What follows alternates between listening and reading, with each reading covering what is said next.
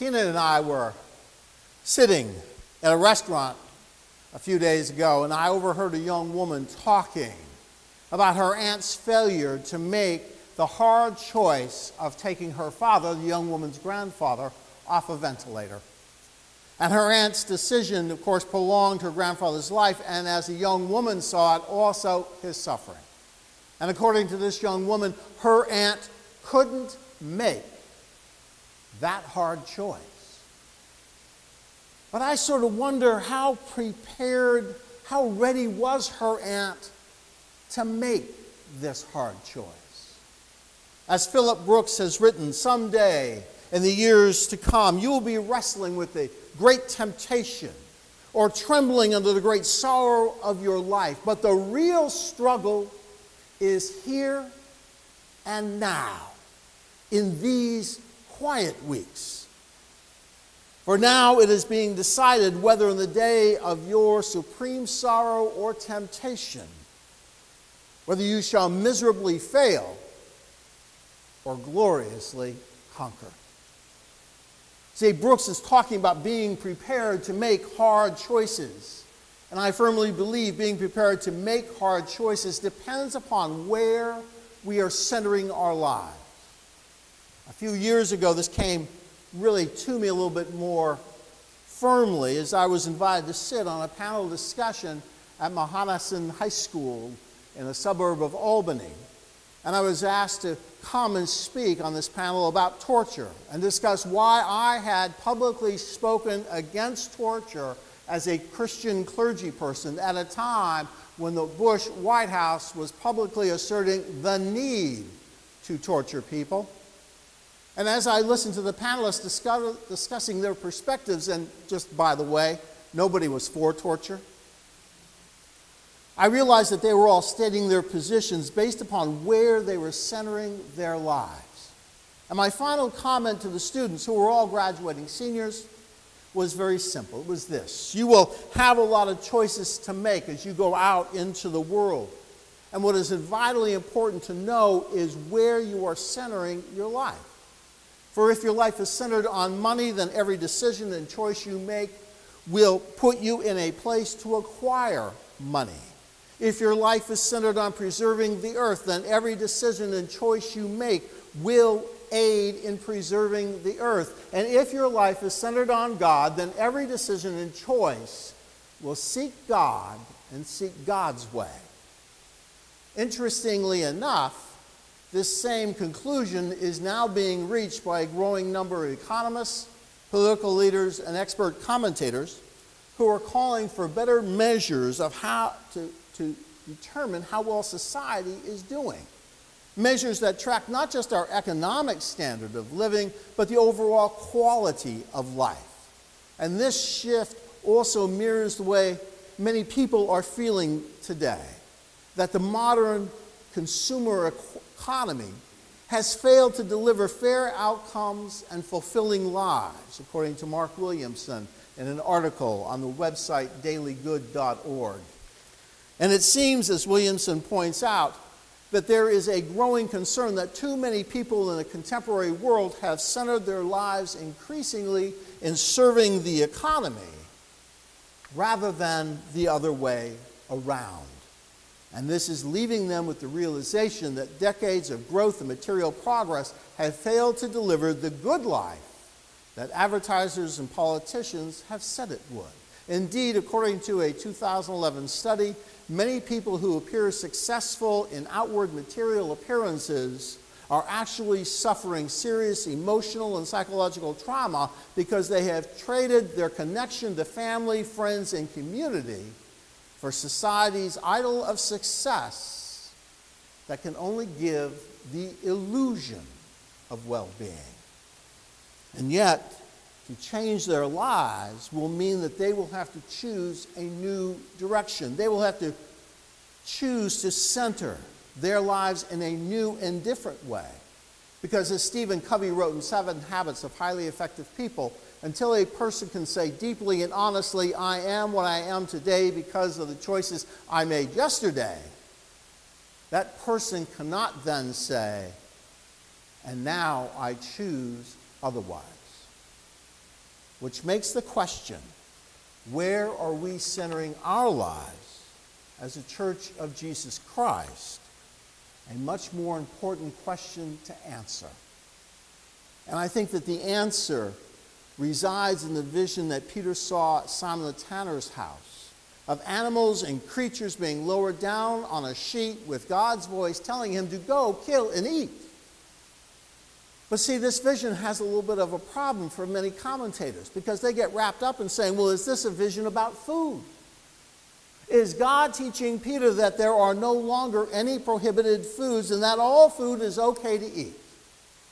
Is the dietary teaching that Peter has been faithfully keeping all of these years now going to be changed with God's word? What has been made clean, you must not profane. And while Peter is baffled about this vision and what it means for him, the Holy Spirit tells him 3 visitors have come looking for him. And the visitors request that Peter go with them. And because God has already told Peter to go with the 3 men, he, of course, then on the next day goes with the 3 men. Peter has no idea where he's going or why. But because he has centered his life in God, he trusts God is leading him to where God wants him to go with a purpose God will then tell him about in due time. For now, Peter, like Mary in her wonderful song of trust, discipleship, and commitment, can only say, Lord, I don't know where you are leading me to go, but here I am on the road. And when they arrive at Cornelius' house, Peter has to make a choice. Do I go inside and break the law about Jews not entering Gentile houses, because to do so will make a person unclean and impure? Or do I stay outside? What is it that God wants me to do? And here comes the aha moment for Peter, because he realizes that the vision he had back at the house of Simon the tanner wasn't about food at all. It was about people. God is telling Peter that no person is beyond God's care, compassion, or gospel. All people are to hear the good news of Jesus Christ, because God desires all people to change the direction they are journeying in their lives and turn toward God and God's ways. See, God doesn't play favorites. God's grace is for everyone. The old divisions, the old domestic household and table time problems of, well, who's allowed to eat at our table, that kept Jews and Gentiles apart, are no longer valid. Everyone can eat at the same table, because it is not my table, it's not your table, it is God's table, where all are welcome and valued as if God was a father standing in the middle of the road, watching and looking for his lost child to come home. And this is the joyous possibility for community toward which God is leading all people to embrace. Here, you see, is a powerful and radical word of healing and hope for a world that really runs counter to the vision of the world, where those who are centered only in themselves, in their wealth, and in their power are allowed to create division and discord so they might keep communities and nations separate and hostile toward each other, because that is the only way those people who are centered in their wealth, in their power, and in themselves can stay in control of the world. It is also a radical word for those who have forgotten how God stepped into the lives of Hagar and Ishmael in the middle of the wilderness, when all of Hagar's hope was gone, and she sat listening to the cries of her child dying in the wilderness without food or water. There, in that situation of hopelessness and powerlessness, God acts by providing water, by promising to be present with Ishmael for the rest of his life and make him a nation. You see, we often fail to recall that God not only blesses Isaac as the inheritor of God's promises to Abraham. But God also blesses Ishmael with promises of life and community. God doesn't play favorites. God's grace is for everyone. And yet this is still not an easy word for people to hear today, especially when we are bombarded by those who call us to play "Who is God's favorite today" game, either by spewing hatred for people who are different, ethnically, religiously, sexually oriented, in the guise of being real Christians, or by using being a Christian as a way of gaining political advantage, or using select scriptures to stop any serious conversation about solving problems they don't agree with. But if we are to claim that Jesus is Lord of all of life, then there can be no partiality, no playing of favorites. One cannot have a Lord of life be only the Lord of part of creation, only the Lord of part of humanity. Any person, anywhere in the world who trusts God, acts in obedience to God's command to love God entirely with their being and love all those whom Jesus loves, is acceptable to God.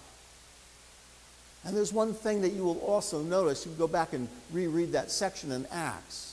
And that is that Peter in his speech repeats the Christian proclamation and also repeats what he has witnessed for himself. But he does so without trying to find proof texts that will validate what he is saying. And he doesn't because there aren't any. Peter is struggling with this new teaching God has shown him in the movement of the gospel, a movement confirmed by the Holy Spirit being poured out over the Gentiles to the amazement of the Judeans who were with Peter. And all that Peter can really say is, who can withhold baptism from these people? Well, no one can. For the Holy Spirit is blown where it will blow, and now the church must follow where God is leading it to go. And that's the way the gospel was spread throughout the world in the first 3 centuries of the church's existence. That's the way all the people were taught, all that Jesus taught the apostles, and how they were all then baptized in the name of the Father, the Son, and the Holy Spirit.